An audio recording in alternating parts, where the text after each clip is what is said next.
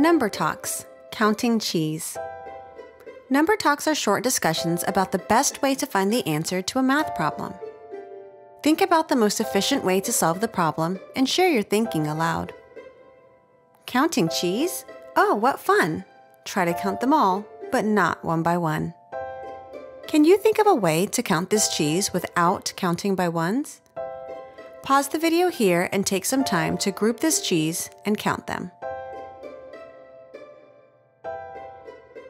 Share your thinking with someone. Did you all count the cheese the same way? I'm going to show you how I counted the cheese. Check to see if we did it the same way. The first thing I noticed was that most of the cheese was in groups of 2. So I decided to count by twos. 2, 4, 6, 8, 10, 12, 14, 16. After I counted by twos, I counted on one more to get to 17.